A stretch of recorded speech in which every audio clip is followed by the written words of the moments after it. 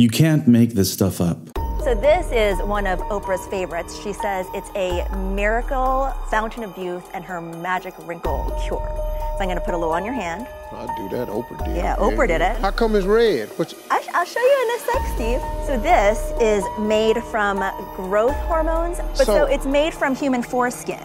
You done set up here. What you laughing at? There were a couple protesters about it because they are cells from baby foreskin. Foreskin has actually been used in growth factors, and Oprah looks great.